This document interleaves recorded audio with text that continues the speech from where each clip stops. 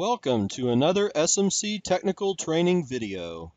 In this video, we will set up the Ethernet module for the IO-Link master, enabling the PF3W7, ISE70, ISE70-G, and other IO-Link devices.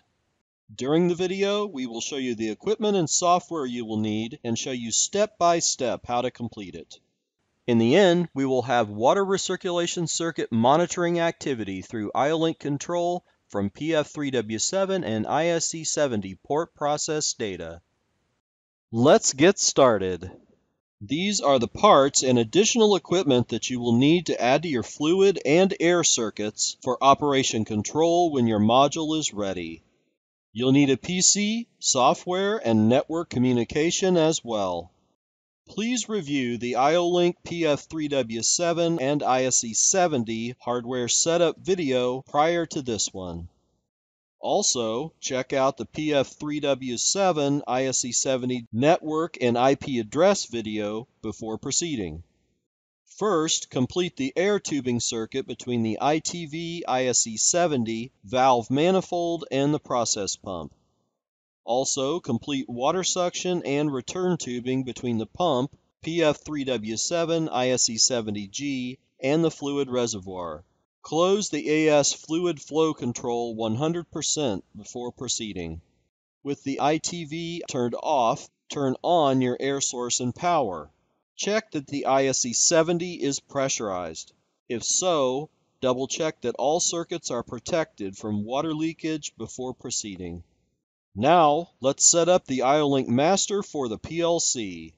Download the EDS file from the IO-Link master manufacturer. Also, download all necessary files for PLC access support, referring to manufacturer specifications. Then, with the IO-Link network running, start a session of Studio 5000. And select and add the IO-Link master EDS file. Then click Finish. Right-click on the Ethernet scanner in the controller organizer and select New Module. Isolate and select the commercial IO-Link master brand. Then, in the Select Module Type table, highlight the IO-Link master model and click Create.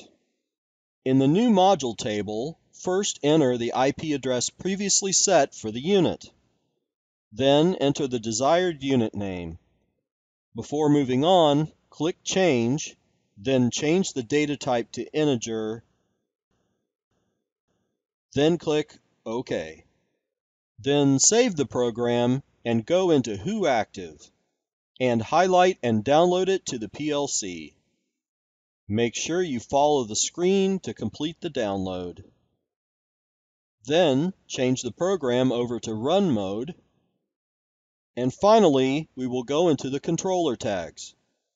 Note the tag device descriptions that were added as helpful labels for the IO-Link master port functions.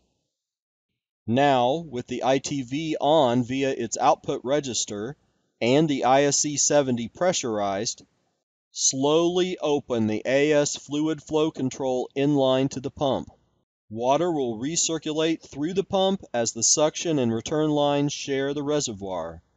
Now, the PF3W7 should register fluid flow and temperature on its screen, as well as on its bit indicators. Also, the ISE70G will register fluid pressure through its visual and process data. Fine-tune your circuits through the operation manual or quick guides.